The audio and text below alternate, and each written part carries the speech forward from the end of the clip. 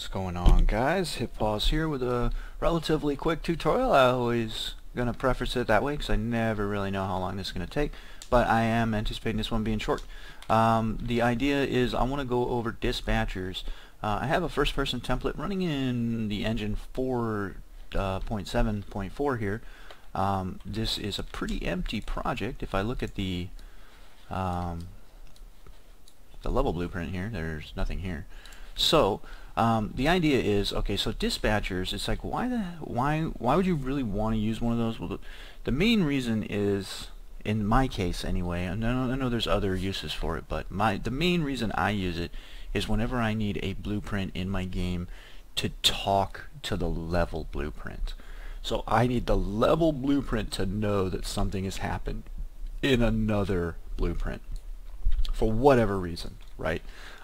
It's the main reason. Most other blueprints can find each other, can get all actors of class, can do stuff like that, and so can level blueprint.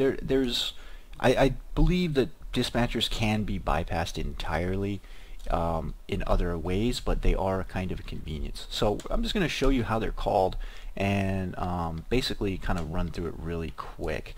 So what we're going to do is we need a function to happen on the level blueprint based on a key press on the dude. That's how we're going to do it, okay? So basically we need a function. So what we're going to do is we're going to create a custom event, and by function I mean custom event. I know there are functions and I'm making a custom event, just sorry, I was talking about custom events. Okay, so we're going to call this custom function.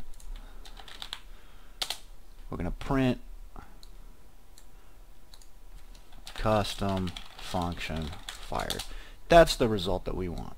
Okay, so on begin play you, just to test it out, we'll run like a 3-second delay, and then we will run well, I don't want to call this custom function, do I? I want to call this my function or we'll say my custom function, okay, because normally it's called custom event. So when that's done, we're going to say my custom function. So that's pretty much as simple as it gets. This is akin to hello world. So 3 seconds into the game, it's going to print this. So there's a small chance that my printing is not working. Custom function fired. You can see it up in the corner, and I even misspelled it. So that's awesome. I said custom function. It's my custom. So we want this to fire when we press a button on the player. So how do you do that? Well, the first thing that you could do, if we go to the player first person character here, we'll open him up. Now he's default, so it comes with this stuff, right? I'm not doing anything weird here. Default, I could always say, hey, you know, let's make an input really quick. So we'll go to project settings, input, and let's do an action mapping.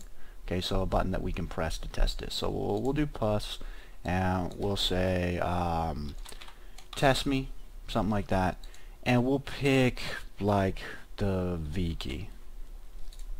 Okay, so you hit V, it's gonna fire. It's gonna try to do the access command test me, and you can immediately type that in. Say test me pressed. We'll print the screen, and we'll say button pressed V, like so, and we'll compile that. So I hit V, button press V, comes up, and you can see custom function fired at the top. So completely separately. Now, without a dispatcher, the way that you would probably want to get this to work would be on begin play, get player character. We can do that right here. Get player character. Okay, and then we could give the player character a variable that said true or false, so when you pressed it, V was pressed. When you release it, V was released.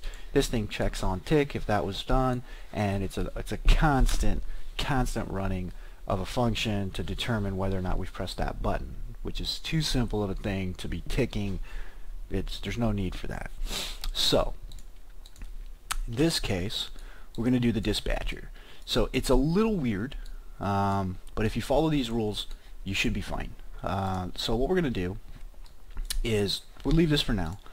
So when we press this, what we're going to do, when you create a dispatcher, you want to create the dispatcher in the class that you're trying to basically listen to. Like, hey, this is the player character. I'm waiting for him to press the button. So we're going to put the dispatcher in his blueprint, okay? So what we do is we create, add new, event dispatcher. Okay, that comes up here, and we're going to call this my event dispatch.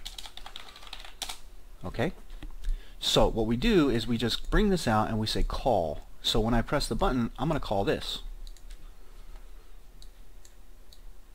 Okay, and I'm going to print my own thing. That's all we do. Then we hit compile. Now, here's the thing. Once that happens, we can officially read that from over here. However, there's a caveat. You got to remember, if I try to say bind event to my, there's nothing there. We actually have to get a handle on the item that we're trying to dick with, okay, that we're looking at. So in this case, I do need to get the player character. I need to cast him to the first person character, so whatever he is. Okay, in this case I'll run it a pure cast. Okay, now once that happens, now bind event to my, there it is, bind event to my dispatch. Okay, so it's just like it's not gonna, the level blueprint will not know that this exists unless it knows that the character, unless it's got a handle on the character. Okay, meaning that we've cast to it. That's a very important part of this thing. This, okay, before this. So all we do is we run this here and we tell it what event, and that's it. So what happens now is we bound the event to my event dispatch. Whenever, now it knows that this is here. Whenever this runs, whenever this is called, it will call this, okay, and this will run the print screen. Okay, so the event begin play is literally doing nothing but running straight to bind the event. So we compile that, and we hit play. Now when I hit V, it's both of them. Okay, custom function fired and button pressed V. Okay, every time. See nothing there now, and I hit V, two calls. Okay, so that's it. That's all you need to do. Like I said, the main important thing is you need to get a handle on it. The second main important thing is to remember that it's kind of weird because you can add a dispatcher here in the level blueprint, but then something else would have to be bound to that, and I don't know how to do it in reverse that way. I only know how to do it this way. Okay, so this is the key right here. Make sure it gets bound somewhere on level begin play, or it doesn't necessarily have to be begin play, but if it's not on begin play, it had better be before, guaranteed before this can ever be called. Okay, this needs to make sure this is on begin play. This will happen before I even get a chance to start inputting anything. But if it doesn't, if this was to happen on another function, that you just got to make sure that that function is going to definitely already have been ran before this. Okay, that's important. Otherwise, you'll get an error. Because I don't know what happens if I try to say, hey, you know, call this event, and I had done this on, say, hey, on, you know, something silly, you know, on my something silly function, it wouldn't work. So that's how you do it. And use case scenarios, it's kind of hard to determine. You may want to say, hey, you know, the player just pressed the wait button, right? Which means I'm running a day-night cycle. I'm using matinee for my day-night cycle. So most of the controls for my day-night cycle are in the level blueprint of my map. It's what's calling matinee, it's what's changing variables and stuff like that. But I'm playing my day-night cycle at like a very slow speed, 0.01, and when the player hits the button, I want them to be able to speed that up until it hits the transition. So it's kind of like Skyrim, where you can say, hey, wait an hour, wait 2 hours, wait 3 hours, or wait until night change, or something like that. In that case, the only way that you would be able to access that, again, would be through a dispatcher, or you would have to constantly try to get a read on that guy's variable to see whether or not you've been pressed, and that's not good. This is a cool thing because this is essentially now like a listening event. This is looking out for that.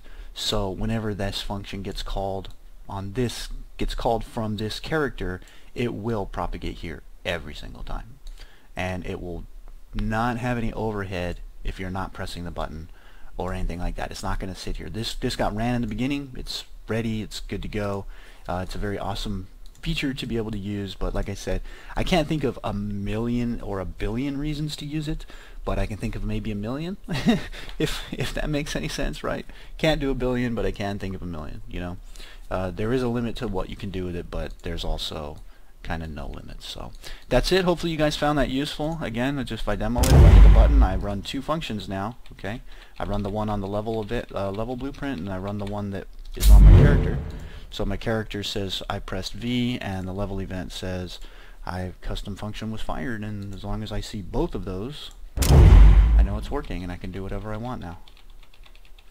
Okay, so that's Hip Pause signing off. Thanks for watching, guys, and hopefully you guys found that useful, and I'll see you guys in the next one. If you have any, or if you're having any trouble with anything, feel free to send in a suggestion for a tutorial, and I will see about the topic. And the main reason I wouldn't do something that you suggest would be because I don't know enough about it, that I would probably steer people in the wrong direction, and that's the only reason I avoid subjects, is whether or not I feel like I'm actually explaining it correctly. You know, if I can't do that, there's no point in me doing it. So in this case, we should be fine. So thanks for watching, guys, and Hip Pause signing off.